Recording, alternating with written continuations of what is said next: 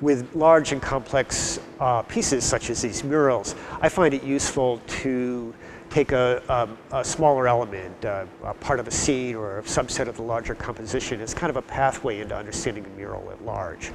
So the panel that I'd look at is on the south wall over on the lower left. It's an agricultural scene, something that seems out of place in a mural of Detroit industry.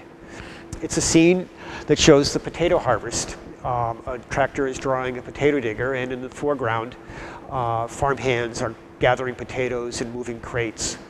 In the background is a less well-defined industrial scene, smokestack, and maybe some heavy processing equipment. The scene captures the sort of remarkable and perhaps unique position that Henry Ford held amongst the industrialists of his era. Diego Rivera's leftist Marxist politics were well known at the time and would seem to conflict with the rural, conservative Midwestern values of Henry Ford, particularly given the labor strife that was going on at the Rouge plant at this time.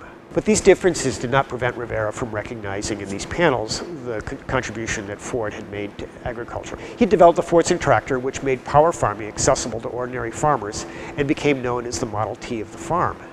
In addition, he had worked hard to redefine the position of the farmer in the economic system, working on ways that farmers could develop products that could be sold to industry, as well as working on techniques that will allow them to add value to their own produce and to prevent it from being simply just a commodity.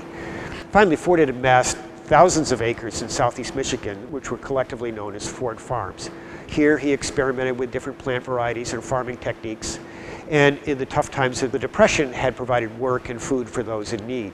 In fact, a 1931 photograph of the potato harvester at Ford Farms may have been used by Rivera for the elements of this scene in the panel. Stepping back now to look at the murals as a whole, one of Rivera's overriding themes is the underlying unity of things, between ideas and actions, between nature and industry, between different races and creeds, between labor and capital.